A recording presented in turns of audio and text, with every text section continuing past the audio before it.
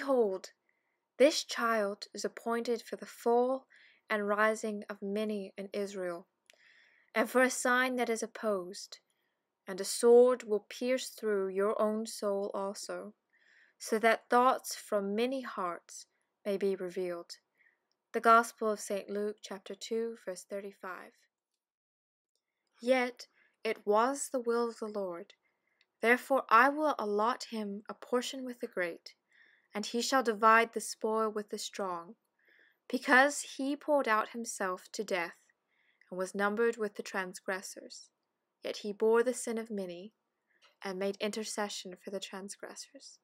The book of Isaiah, chapter 53, verses 10 and 12.